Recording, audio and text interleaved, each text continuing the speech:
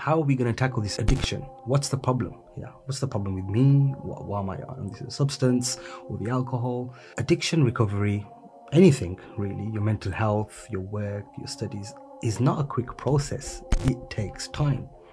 And you need to be patient for these things. You can't expect to get everything sorted within a day or two or a week or even a month. You know, some things take loads of months, something takes many years. So do you know where your path is leading you to? I certainly didn't. I didn't know what I was doing, and I just had this kind of faith in people and in what I was doing, and I thought I knew what I needed to do. How would I know what I needed to do if I have no expertise in the field? But I still thought that I knew what I needed to do because it was my life.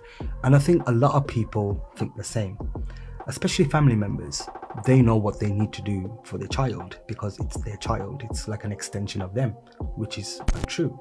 And for myself as well, I felt I know what I need to do because I know me, I know myself, when really I didn't. That's the first thing I needed to do. That's what I needed to put into my path of recovery. So I thought, you know, if I just do this in this way, I'll be fine. And a lot of people live like that for the rest of their lives, and they're all right with it because they might not have that many negative consequences in their life.